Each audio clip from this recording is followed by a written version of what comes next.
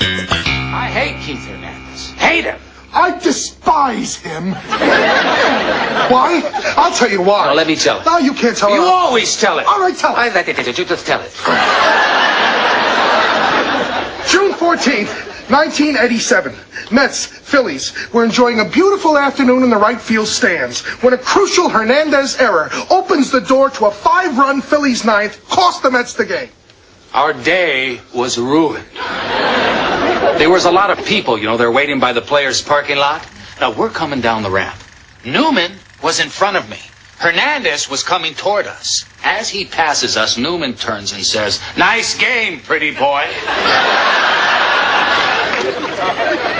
Hernandez continued past us up the ramp. Then, a second later, something happened that changed us in a very deep and profound way from that day forward. What was it?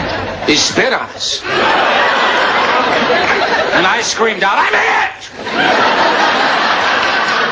Then I turned and the spit ricocheted off him and it hit me. Wow, what a story.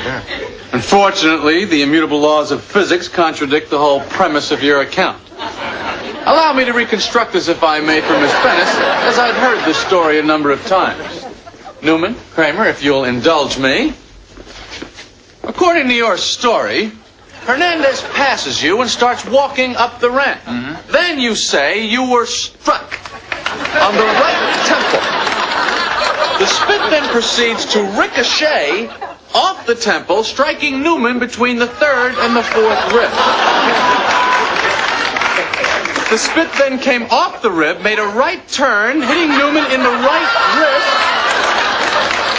causing him to drop his baseball cap. The spit then splashed off the wrist, pauses in midair, mind you, makes a left turn, and lands on Newman's left thigh. That is one magic loogie.